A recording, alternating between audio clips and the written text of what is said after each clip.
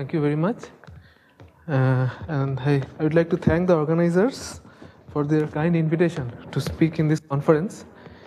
So even though this conference focuses on the PhD conjecture, I will be talking about modular forms. But I think I'm not far away. So anyway, I will in the first part of the talk, I will say something about this relation between this non-vanishing business, and in the last part I will discuss some specialized results. So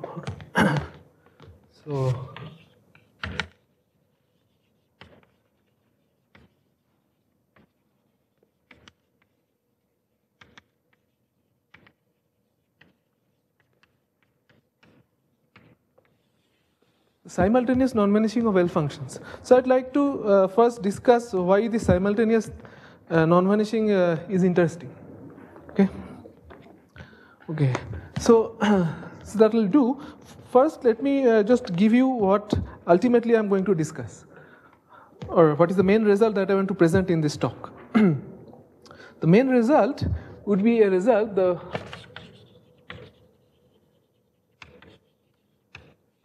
I want to present today is about the statement that if you take the Dirichlet L function L Schi and suppose the functional equation relates relates s to minus s, 1 minus s, the central point is half, and if you take a modular form and twist it by this character. So my main aim of this talk is to study the non-vanishing, simultaneous non-vanishing of this for how many ka or which k's. So this is my goal of this talk, but that will come at the end. So I just don't want to mislead you or anything. This is what I'm going to talk. But in the first half, I will just make a little survey or this non-vanishing things. Here, F is a mass form, yeah. But I will discuss about holomorphic case also. But F could be holomorphic or mass, or so this real analytic or holomorphic, any one of these two. So I'll focus on this mass form. Okay. So this will be the last part. So let me. To put things into perspective, so let us recall some well-known results and conjectures about non-vanishing of L functions. So indeed, if E over Q is an elliptic curve, I mean, the BSD conjecture is about a vanishing or non-vanishing statement, right? So yeah, so this is the theme of this conference,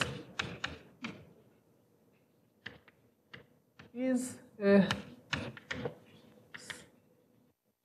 statement about the vanishing or non-vanishing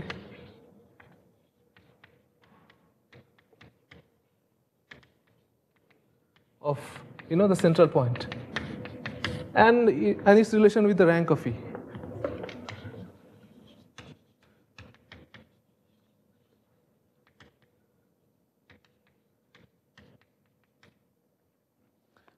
So non-vanishing is already in the picture. Moreover,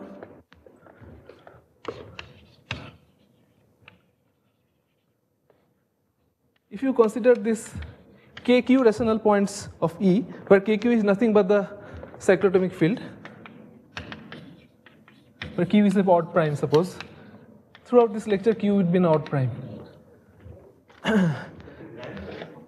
Yeah, rank.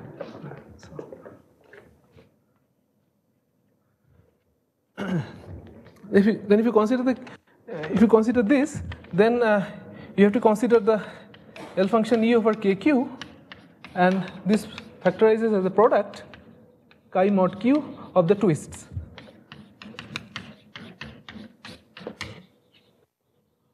Where this twist etc. has been introduced, Somnath told me. So this where if you have a Dirichlet series, if you have just a Dirichlet series, ds is n to the power minus s, the twist of D, let's say I write it like this, is nothing but you throw in the character in the definition. Right? So it makes, so this twisted L functions also come into the picture, and I also have these twisted L functions. So, nice. Okay. So therefore, the vanishing or non-vanishing of this function is therefore related with the vanishing and non-vanishing of this bunch of products. So the analytic rank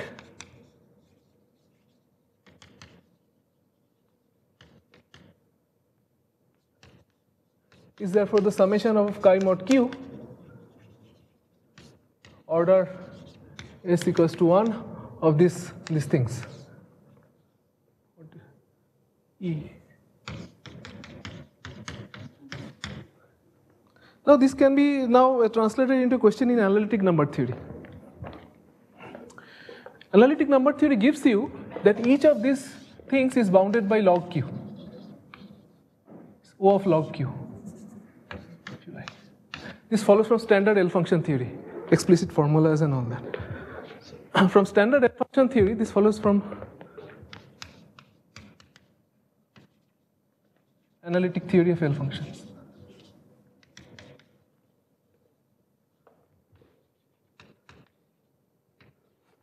So in total, this thing is bounded by q log q, because there are phi q terms. Okay. Now, yeah. So therefore, one is led to studying the set of all chi's mod q, chi is the Dirichlet character, such that this twist 1 doesn't vanish or vanishes, whatever, complementary set, whatever it is. So I want to get as many chi's as possible, such that these twists are non-zero. Indeed, there is a theorem due to Stefanicki. I forgot the year, but he proved that this will be q by log q, as q goes to infinity. So this was known, I think 1980s or something, I forgot. Now, of course, much better results are known. I will come to that towards the end. But this is what people proved, maybe in 1980s. Okay. Okay, so we are, so therefore this non-vanishing of twists are also important. And so what I will do now is I will discuss the aspect of simultaneous non-vanishing. Okay. Yeah.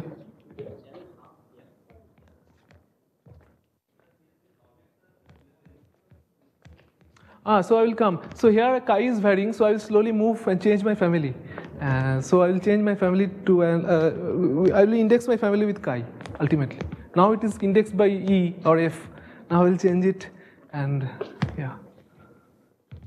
Indexing by F is in some way easier from the viewpoint of analytic number theory, because you have Peterson trace formula. When you sum over F, you have Peterson trace formula, right? Which if you sum over chi, you do not have. So in a sense, that is easier. So,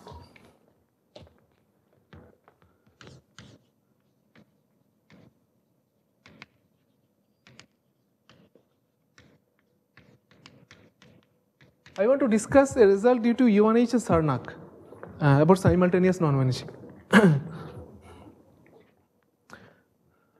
So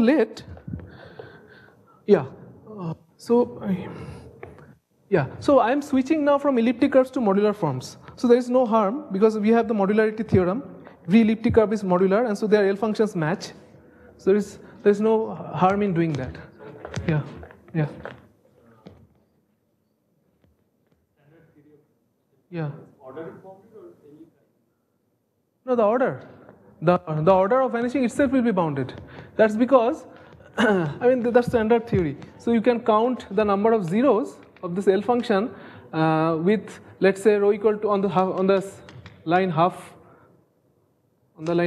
plus, let's say, I gamma, and mod gamma minus some bounded quantity t less than 1, that you know is bounded by log of the conductor and so whatever. Here it will be q. It's fixed and type. Yes, yes. So the parameter is q. Yeah, yeah, there is some factor depending on E also, but that's bounded, etc.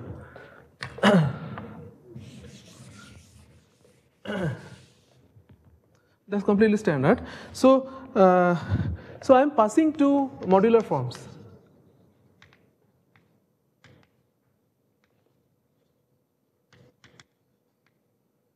By modularity theorem.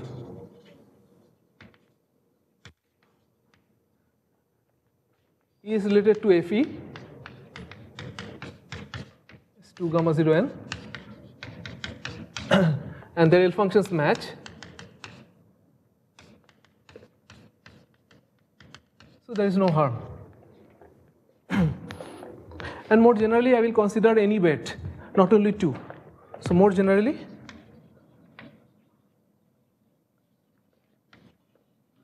consider these problems or questions.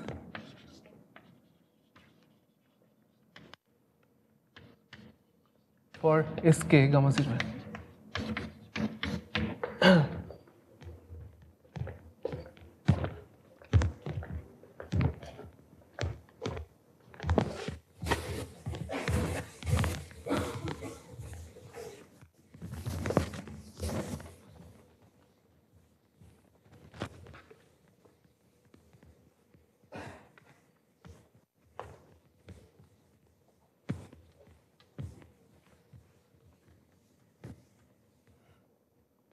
Okay, so now let F be a modular form.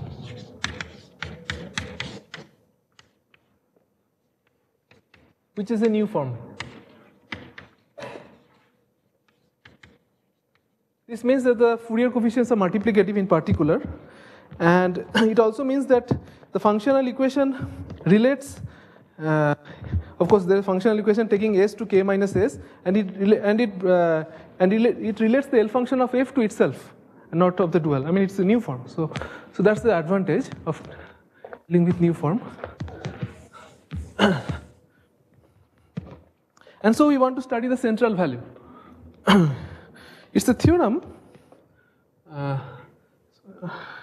One has to start with that the central value, I am writing half because I have normalized my L function in such a way that the functional equation is now from s to 1 minus s. I just divided by Fourier coefficient by a certain n to the k minus 1 by 2. So I get my functional equation from s to 1 minus s, and half is the central point. Not only f, but if I twist f by a real Dirichlet character, these central values are non-negative, always. That's a remarkable statement, right? We want them to be non-zero, that's our goal, but it's known that they're non-negative. For all real characters, chi d. Chi d is the Kronecker signal attached to a fundamental discriminant d.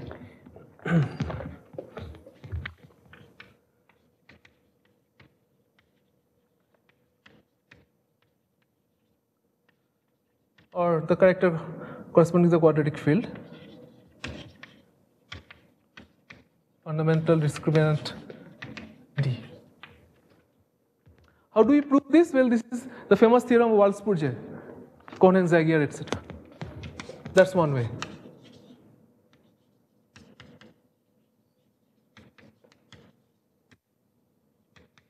Roughly, or in short, what you do is you look at the Shimura map, right? You look at the Shimura map. So there is a certain map. Recall. So to get this, recall. There exists. Recall for there is a Shimura map. I won't define it. So there exists a G in the Cohen's plus space, and I will make it 2 so that I can write k plus half. Doesn't matter so much. And yeah, then this will be 4n, let's make it 4n just to make the levels on the things. This is related to f such that there is a map, but the point is that the Fourier coefficients of g, let's call them b. Okay, let's write g to be summation of bn q to the n, b of n q to the n.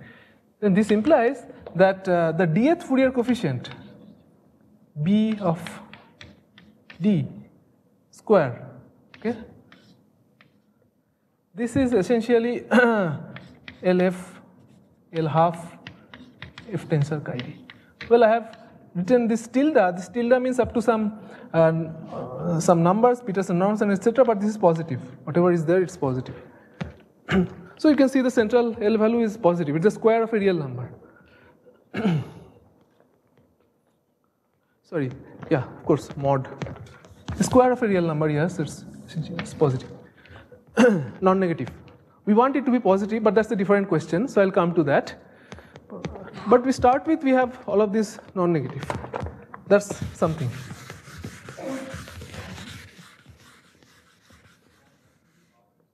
Yeah, n is odd and square free.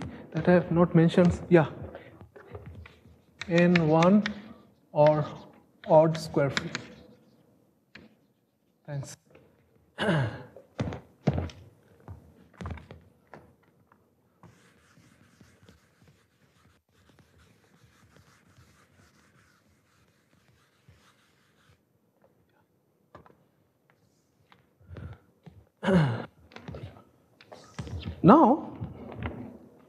Now I come to a very beautiful observation by Iwanich and Sarnak.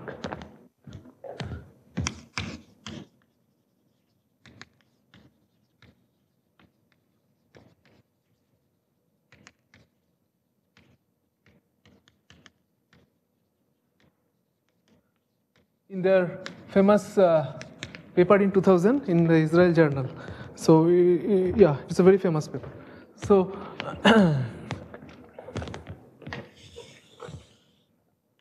so what is the observation? In a nutshell, it says that if we have simultaneous non-vanishing for certain families, then that rules out the possibility of Landau-Siegel 0 for Dirichlet functions.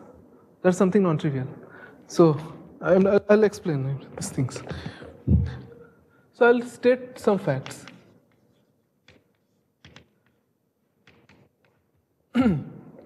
The percentage of new forms in SK1, of course, I mean these are just level 1 forms with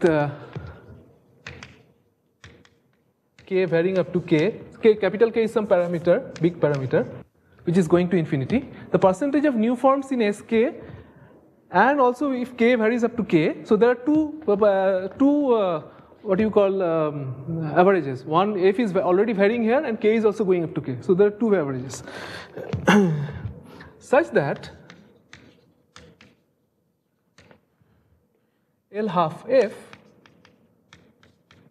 is greater or equal to log k inverse, small k, okay, small k inverse is at least 50%. Is at least percentage is so at least half of the modular forms in this family satisfy this lower bound. So that's fact number 1. Fact number 2 is the level aspect. You fix k and suppose you take a level and let the level vary. So percentage of new forms f in sk gamma 0 n such that L half f is greater or equal to log n inverse. Sorry, these are not inverses but inverse squares. Whatever it is. Number of such f is again at least 50%.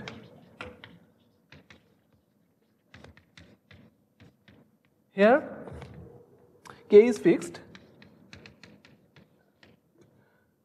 n 1 or square free, etc. So there are some technical conditions. There are some other technical conditions. I am not going to write chi real. Sorry. I can also put a chi here for a fixed chi. Chi real, fixed. Don't worry too much. I just some family. I'm looking at such as some family, and inside that family, I'm saying so much half of the times the L functions have a moderate lower bound. That's all it is. Yeah. Capital Q. Which one? Log k to the power minus 2. Small k. Small k.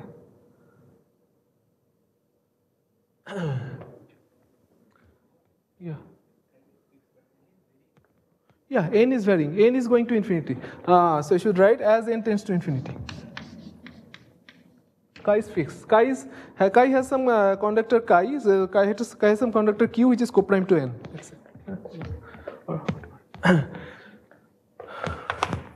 As I said, this is not completely correct. There are some other technical conditions. I think n should be all of the same order as phi of n or something. But this is the essence.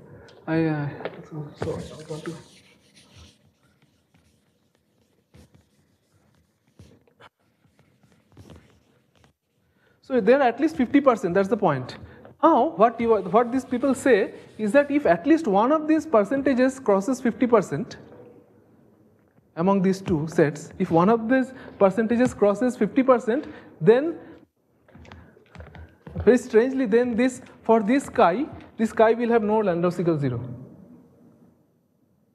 It's very strange. You can look at that paper and see in more details. I think they have not supplied proofs completely, whatever. So what they say is the following. If any one of the proportions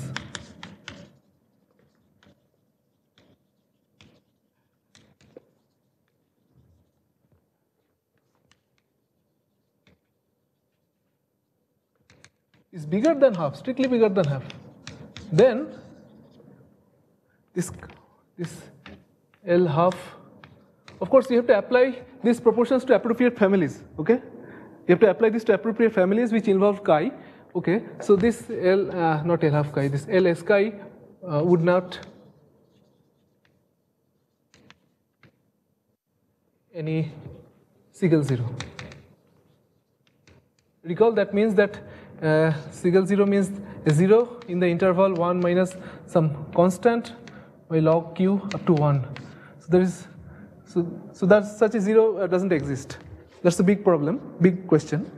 So this is another way of attacking this Siegel problem, Siegel 0 problem. Unfortunately, we do not know whether any of these crosses 50%. It is not known. But if known, then it will give an answer. That's what it is. So what I want to say, therefore, I just wanted to say that this simultaneous non-vanishing business is interesting. That's because in order to prove this, whatever this thing about Siegel 0, they consider a sum of the following form. They throw in some spectral weight, etc., etc. And they prove that under certain choices of AF and whatever, certain families, this is either asymptotic to n times L1 chi, etc.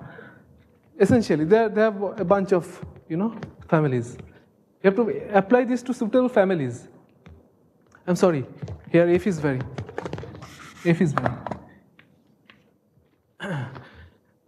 So what they say is that if these lower bounds hold very frequently, at least more than 50%, then what will happen is that the set of non-vanishing, here and the set of non-vanishing here will have a non-empty intersection.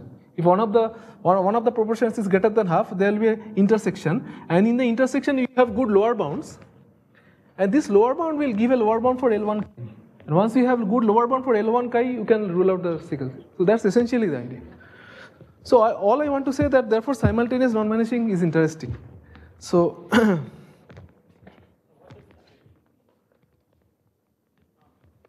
Yeah, I don't want to specify. Yeah, you have to see the paper. There are several choices of this family. So inside a family, inside some families. Yeah, finite families. Sum over Hecke basis. All kinds of Hecke bases and all that. Once you keep K fixed and vary over the level, when you fix the level and vary over the weight, something.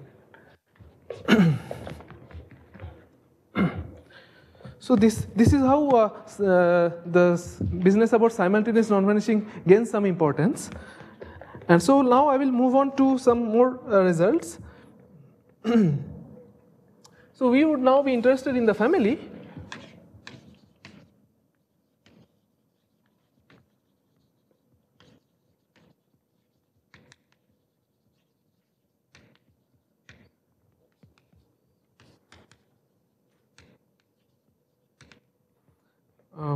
Yeah, L half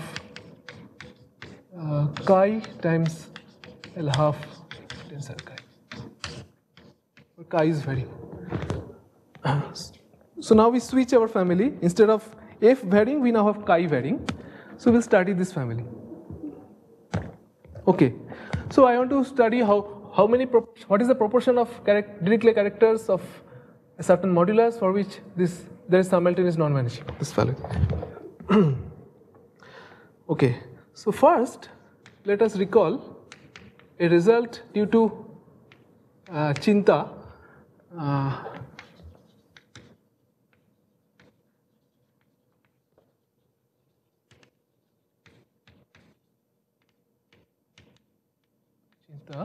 So here k is equal to 2. So we are in the case of elliptic modular forms. So if f is a modular form, new form of weight 2 of some level n, then a new form, then he says that he says about in terms of elliptic curves, but it's fine. So number of characters chi mod q such that L f, sometimes I write f tensor chi, sometimes I write f comma chi comma half, so they are the same, equal to 0. This set, the number of characters mod q for which the central value vanishes is bounded by f q to the power 7 by 8 for every epsilon positive. So therefore we have a 100% non-vanishing. So the complementary set is q minus q to the power 7 over 8, which is essentially 100% non-vanishing in terms of asymptotics. Right?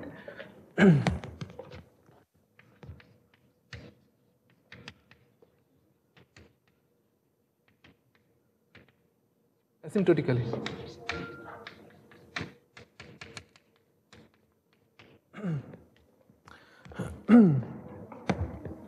Okay, so how does it prove this? Well, yeah, so I'll come to that, but this implies, first of all, note that the set of chi mod q for which L half chi times L half f, sometimes, yeah, again I have changed my variables. Please pardon me for that. I've taken the half in the front.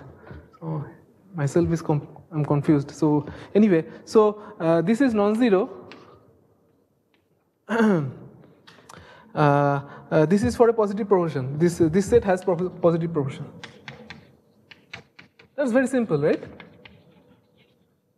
Well, this is the intersection of two sets, of which one of them is 100%. Now, and we also know that the proportion of chi's for which L of chi is non-zero also has a positive proportion. There are many results. So definitely this has positive proportion. Right? You set theory. In A intersection B is A plus B minus whatever, union something. So this has positive proportion. So in this case, this simultaneous non-vanishing has a good answer. But the point is, Chinta uses algebraic techniques. So in particular, what he uses is that Chinta and other people like Rollrick and these people, they use essentially some algebraic input. Uses that, he works with elliptic curves, it's the same. So E comma half is non-zero if and only if LE, chi sigma half is non-zero for any sigma in the Galois group, right? So, so this is crucially used. What is, sorry? Oh, non-zero, non-zero, yeah. Either 0 or non-zero, whatever. One is non-zero, the other is non-zero. And what he does is sum over the Galois orbits. And so this is algebraic. So what is the story when there is no such algebraic input? So for example, mass forms.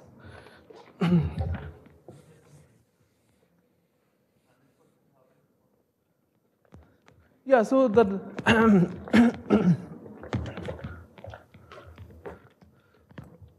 so the number of chi for which it vanishes is bounded by this. So number of chi for which it doesn't vanish is greater or equal to q minus q to the power 7 over 8. So this is q. Yeah.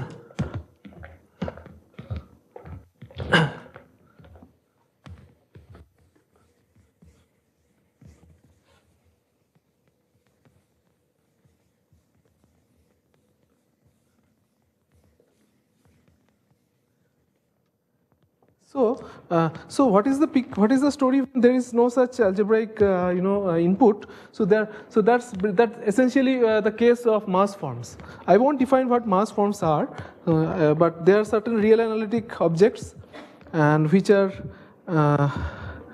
which has certain transformation property under a discrete subgroup. They are eigenfunctions of the Laplacian, and I will also assume that they are Hecke eigenforms. So there is a parallel theory of Hecke operators there. I won't recall them. So we want to see what happens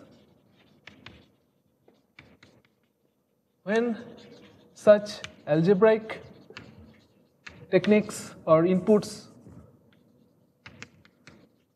are not available.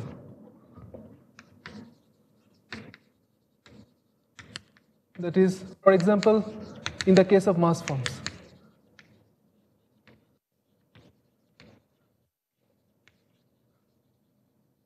In this connection, there is a result due to Zhengqi Liu, which is the following. His result is quite general. I am stating it in a restricted fashion. So there is a result due to Zhengqi Liu, which says that if f is a new form, so for simplicity I will take the full modular group, either holomorphic or mass, doesn't matter.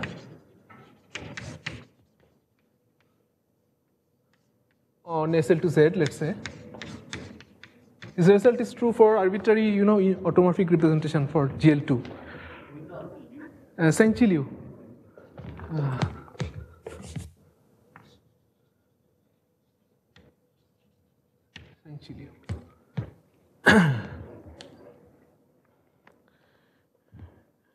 So he proves the following. This was our kind of motivation to study whatever I wrote in the beginning of the talk. So he proves the following result. So let f be a new form like this. Given a large number r, there exists a Dirichlet character chi mod r, where r is anything between capital R and 4r. I don't know what it is. That's the problem. That's really is the problem. Such that we have simultaneous non-vanishing.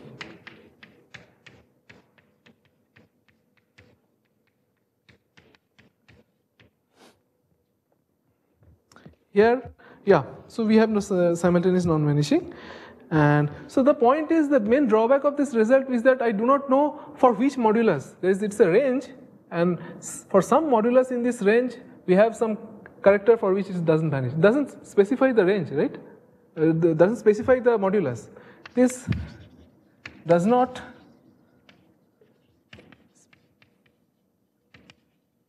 specify the modulus. You're given this large number R, but you cannot say which modulus you are choosing inside this range. So he gets this problem because of the following. He considers the sum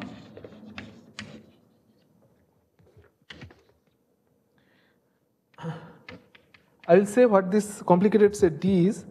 Actually, I will not say. It's rather complicated. So I'll just indicate its order and all that. Chi mod R, chi even L half chi, and times, of course, you have to sum up what you want to prove. You want to prove the simultaneous non-vanishing, so you sum up. And I want to give an asymptotic formula. That's what it does, etc., etc. There is some error term. It's not so important. There is something. So for every epsilon positive, etc.,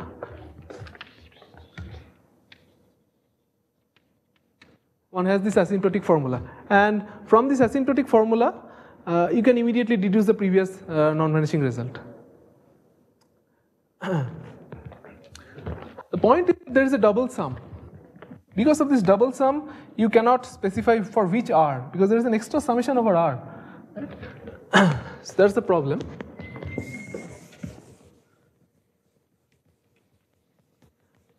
I won't tell you what D is. D is a certain complicated set, and yeah, don't even. So I will not say what it is. I will just say that D is a certain subset of this interval R to 4R, and the cardinality of this set D is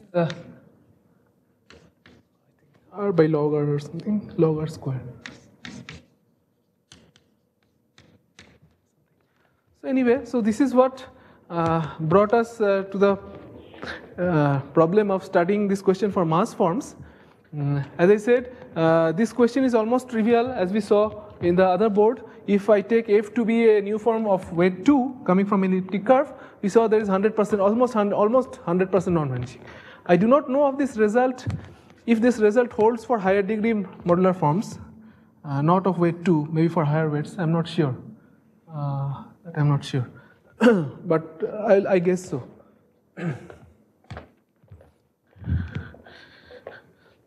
So what we prove is the following. So what we do essentially, we remove this extra summation, so and then get a better result. The theorem. This is joint with Rizwanur Khan.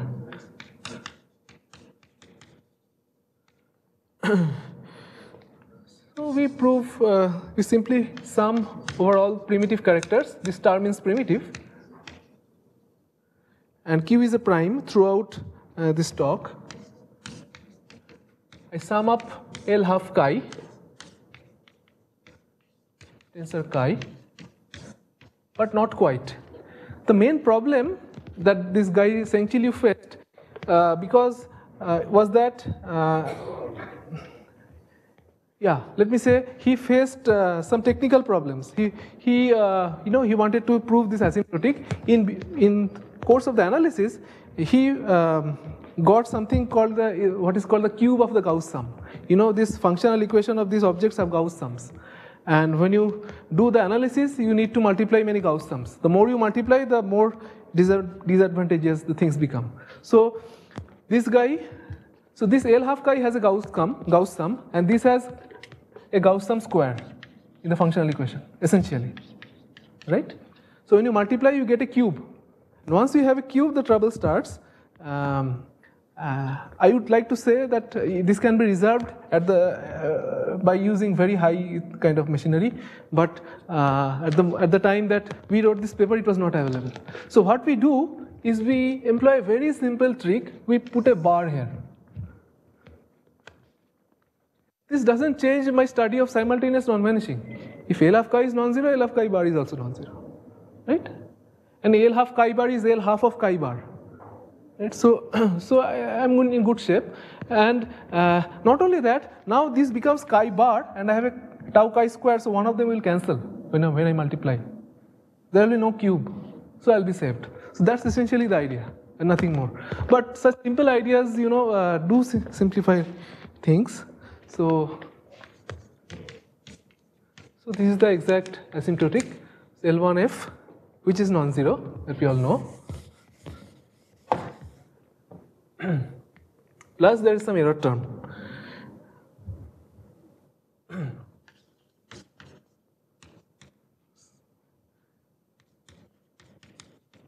I will say what these are. So this is true for F a Hecke mass form.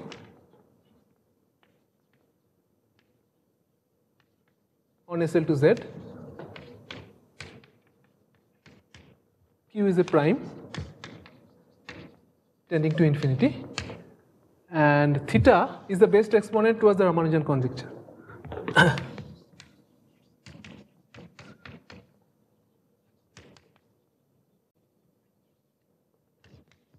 For mass forms.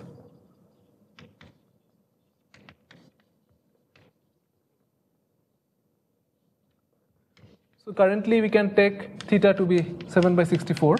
So if you can put that value if you want. Okay, so as I said, I have already told the basic idea. So now it's just a matter of carrying out the details. So so what I will do, since I will not explain the whole course of the proof. So I will first deduce a corollary.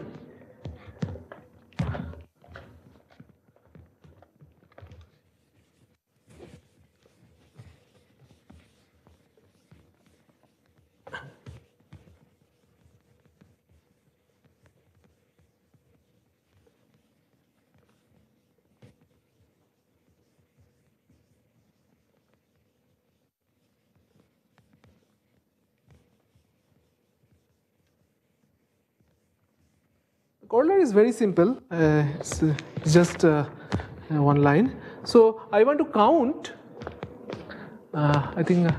Essentially, I want to from this information I want to count what is the proportion or what is the number of chi for which this is this simultaneous non-vanishing.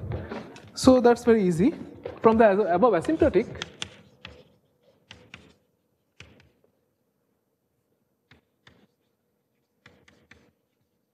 one can easily prove that the number of characters chi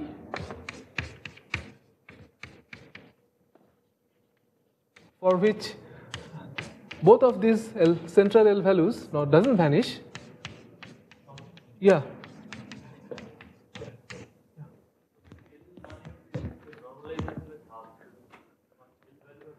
L value at 1 is which is non-zero. L values at zeta function is also non-zero at L equals to S equals to 1, right? So one can prove it for any automorphic form. Yeah. So it's non-zero. Yeah. So normalization is S goes to 1 minus S always. So half is the central point and 1 is at the. So non-zero.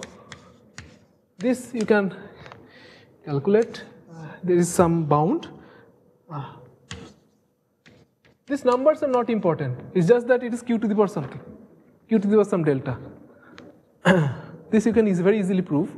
So let me show you how. It's essentially very simple. So I have this asymptotic. So I'm just writing that sum over chi, that asymptotic.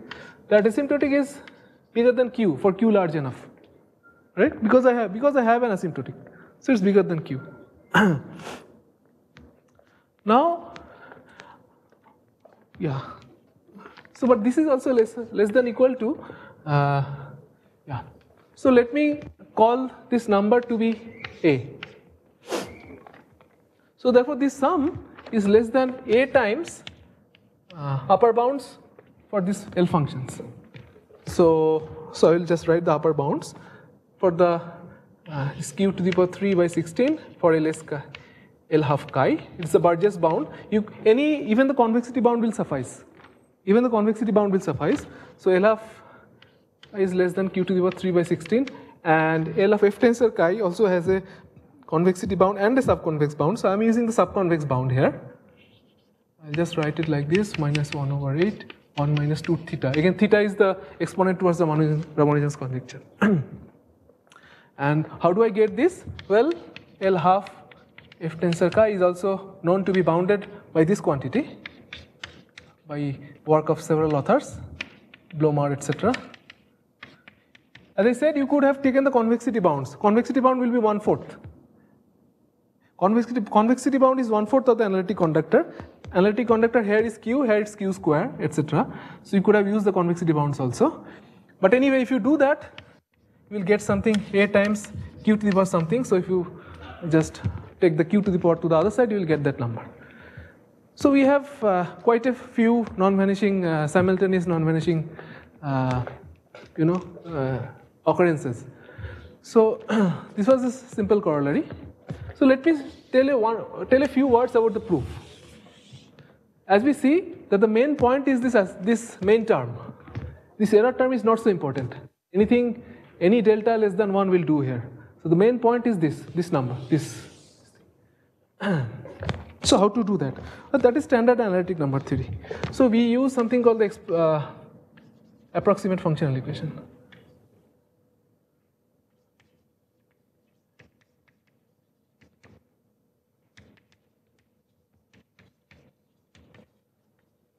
We use approximate functional equation for both of these objects, multiply them together, sum over chi. When I sum over chi, I will detect by orthogonality some congruences, etc. And as is the custom, the diagonal will give me the main term, and the off diagonal will give me the error term. So it's in this case it's very simple. It just works out like that. Diagonal versus non-diagonal. So we start with this sum. I have to detect even characters. So therefore I introduce this small thing. So this detects evenness, even characters. It will be 0 if chi is odd.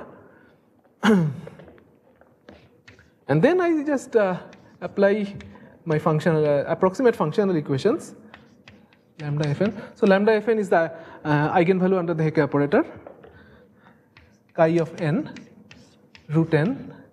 There is some function here, so don't worry about this function. These are cutoff functions, n over q. So it's a big expression.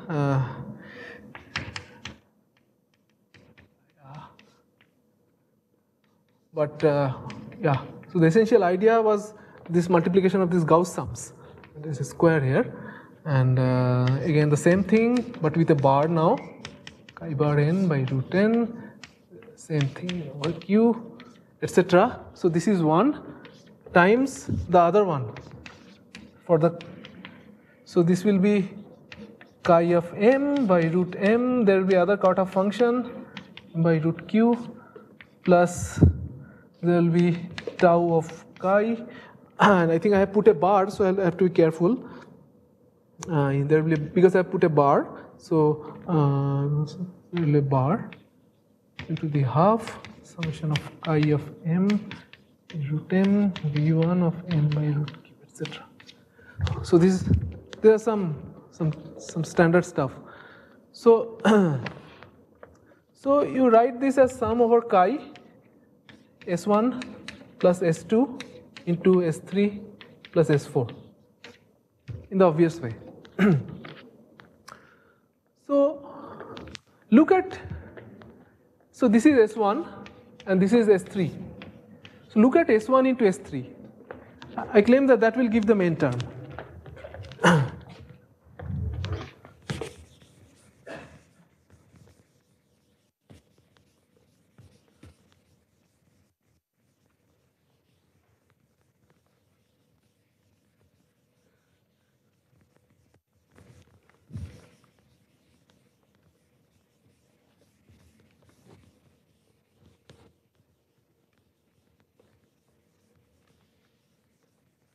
So look at S1, S3.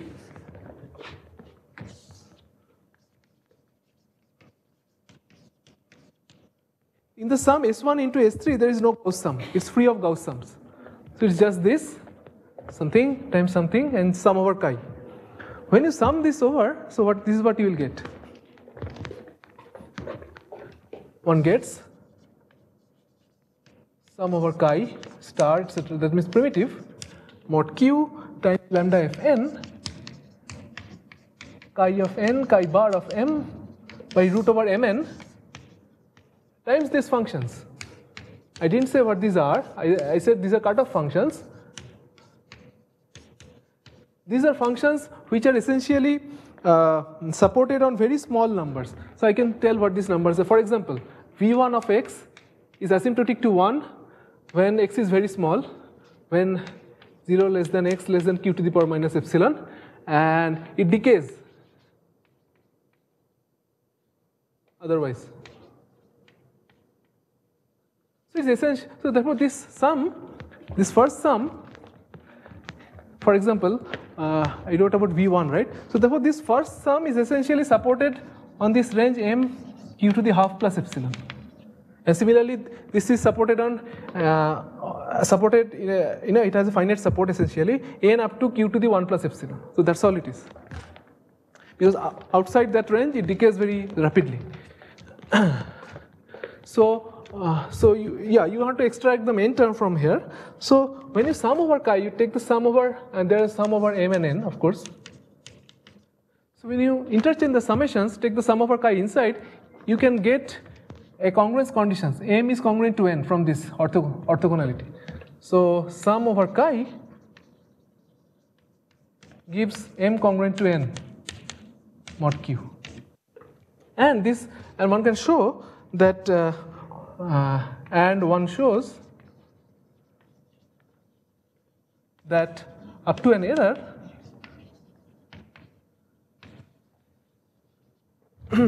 q to the power something 3 by 4 plus theta plus epsilon, n equals to m dominates, gives the main term,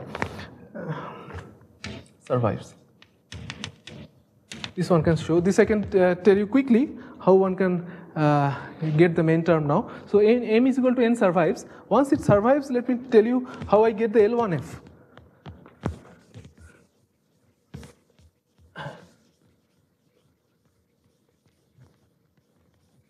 That's very simple. So, and I think I'll stop with that. So, S1, S3 essentially becomes q minus 2 by 2. Well, this q minus 2, etc. comes from this orthogonality. There is a factor of q minus 1 comes. So, q minus 2, because the number of primitive characters is q minus 2. And then sum n bigger than 1, lambda f n by n. Now, root over mn has become n. Whatever you have, v1 of n over q, v2 of m over root q, plus some error, some manageable error, manageable or admissible, acceptable. So this is you have, but now what you can do is you can bring back the definitions of V, which I have not defined, but I will just ask you to believe me that these functions V, which I described how they behave, they are defined by integrals. So you can bring back those integrals and put back, whatever you had. So you will have 1 plus S1 plus S2, two variables for two functions, q pi to the power minus S1 by 2 minus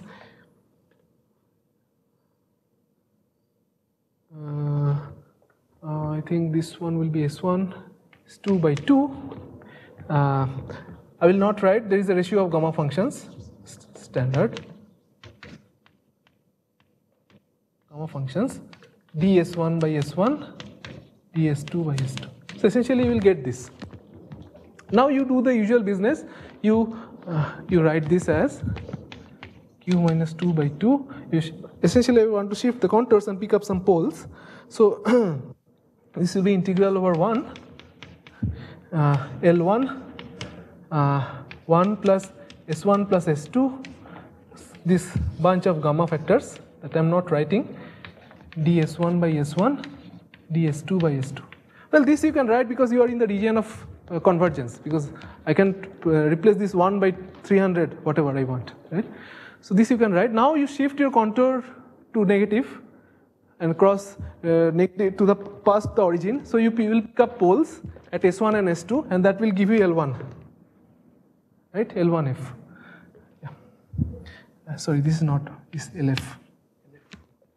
So that will give you L1F, and that will be Q minus 2 by 2 times L1, plus the other thing will go into the error term. That one can estimate. So I'm not doing that. So it's shifting contours.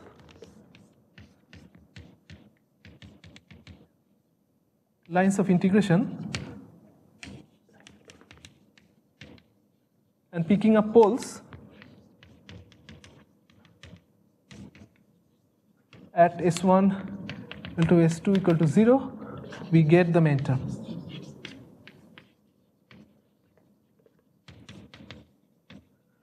So that more or less completes the picture how we get the main term. Then there is, of course, you have to prove that you can push the other things into the error term.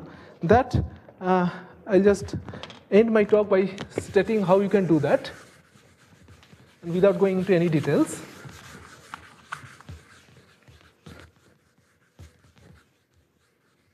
I think I have erased all these S1. No, I have this. So S1 times S3 is done. This is done, and then the most difficult thing will be S2 times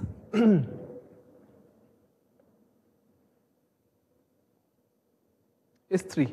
So this will be the most difficult thing, because you have a square of a Gauss sum, and you have this. You know, this one will just give a single Gauss sum, because there is tau chi bar and tau chi will cancel off. So this will be the most difficult thing to consider. So yeah. So for S1, S4 and S2, S4, we have only one Gauss sum. So these are manageable. So here you use square root cancellation.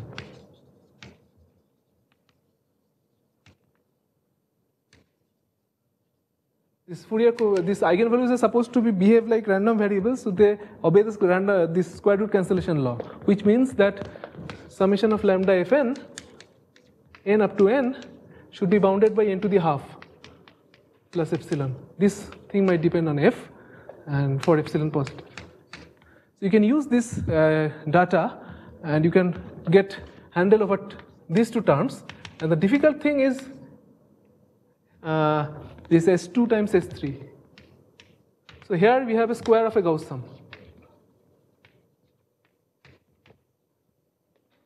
Here you need some more work.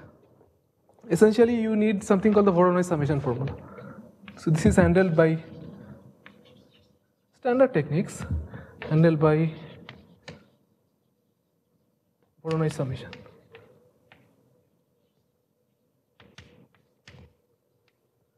I won't say what it is.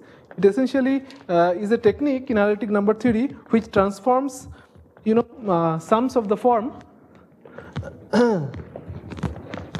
This essentially is, if you have some sums of the form lambda fn, you have some additive character, modulo something, and you have some weight function. I'll not say what it is. So it will look like this.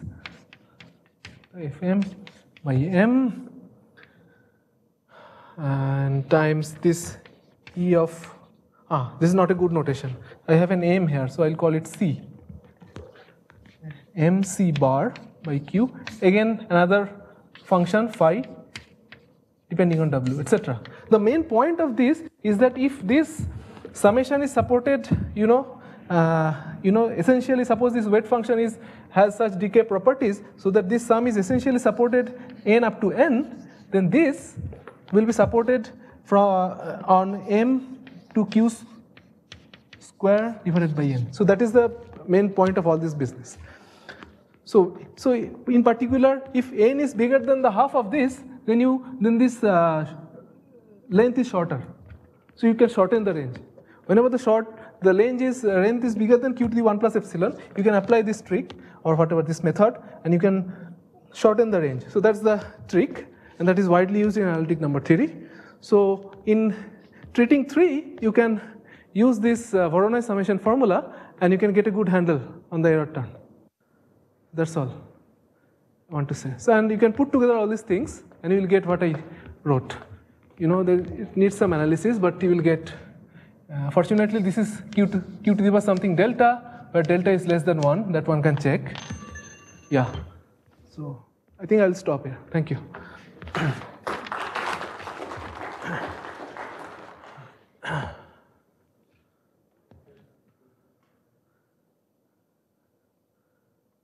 Yeah. Sorry, 50%? Yeah. Yeah. Ah, so that's the natural density. I mean, you count the like you count the number of integers having a property up to x and divide by the number of integers up to x. The natural density.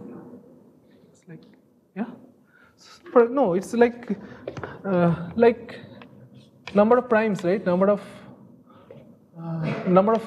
integers having some property n up to x divided by x. So this is the proportion. Suppose my set of integers has a property p, so I sum up to x those integers which have those property and divide by the number of integers up to x. So this is something which is delta p, should be between 1 and 0, right? As x tends to infinity. That's the natural density. Yeah.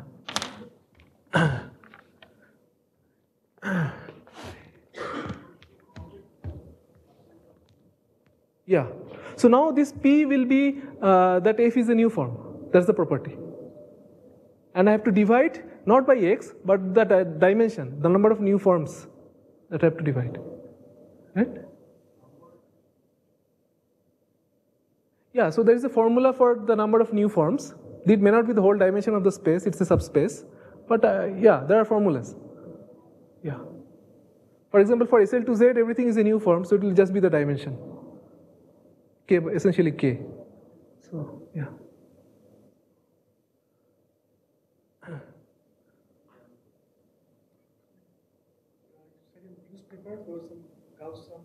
Yeah. The problem is that when you have the Q of a Gauss sum, you encounter something called hyperclusterman sums. What is a Klusterman sum?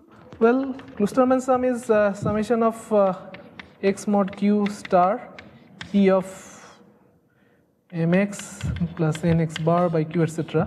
Now, this is what you get if you have a square of a Gauss sum, yeah, tau chi square. If you have tau chi cubed, you get something called hyperclusterman, etc. So this will be something like essentially e of a1 x1 plus a2 x2 plus a3 x3, etc. A1, a2, a3 is fixed, something co-prime to q, something like this. So it's a three variable thing. So hyperclusterman. So yeah. So bounds for this are known by Deligne, but the point is the analysis is difficult. You cannot do it. You can, as I stand here and say, you can in fact do it by some very advanced result, very recent and advanced result. You can do this, but not at the time that we were aware of this. Yeah. Now you can do this. Yeah. Yeah, should work for yeah. It is easier for holomorphic forms. Analysis will be easier.